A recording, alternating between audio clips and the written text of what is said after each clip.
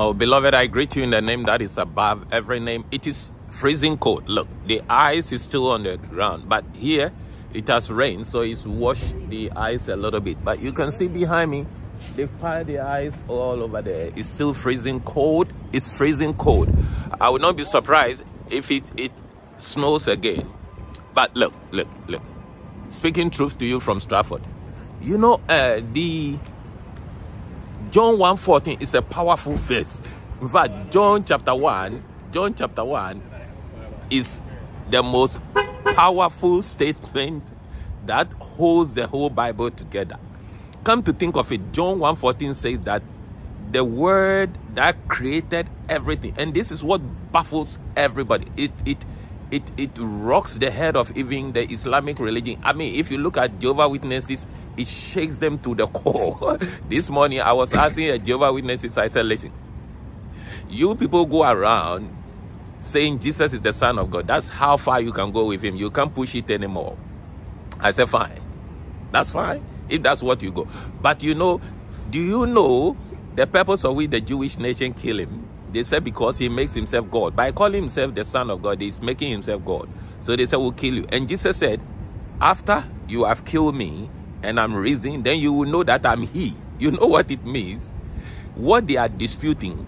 So this issue of Jesus being the Son of God or God was settled over 2,000 years ago. How was it settled? The death and the resurrection of Jesus silenced everybody. So in this modern world, if anyone is still disputing whether Jesus is the Son of God or not, they are late. Don't mind them. They don't know what they are talking about. But what I want to talk about is that the word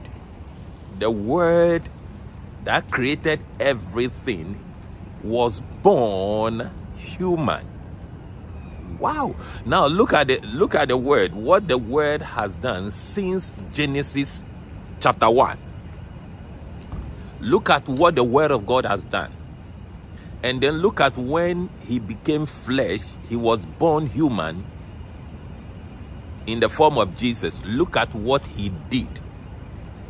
Look at the past and look at what he has done in the past and look at what he's capable of doing and what he has told us he would do.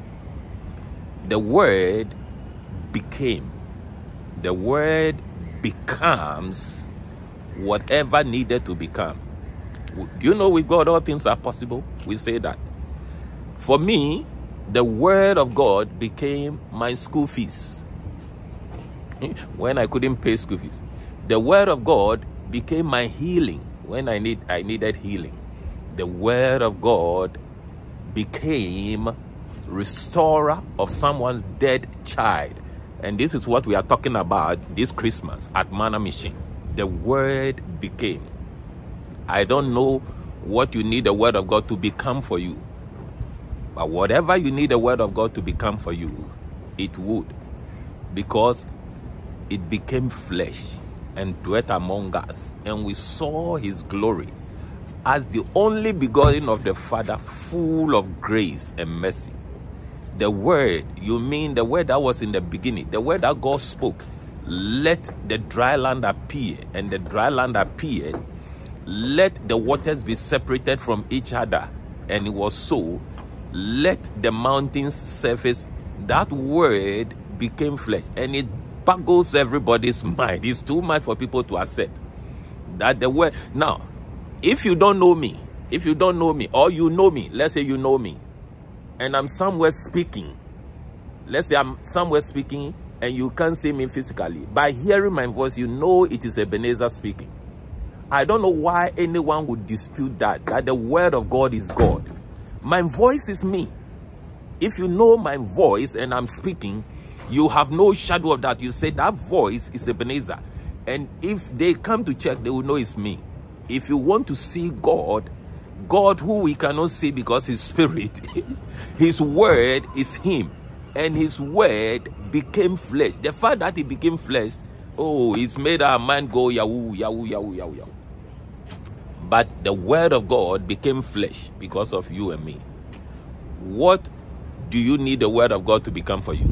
In the coming years, concentrate on the word of God.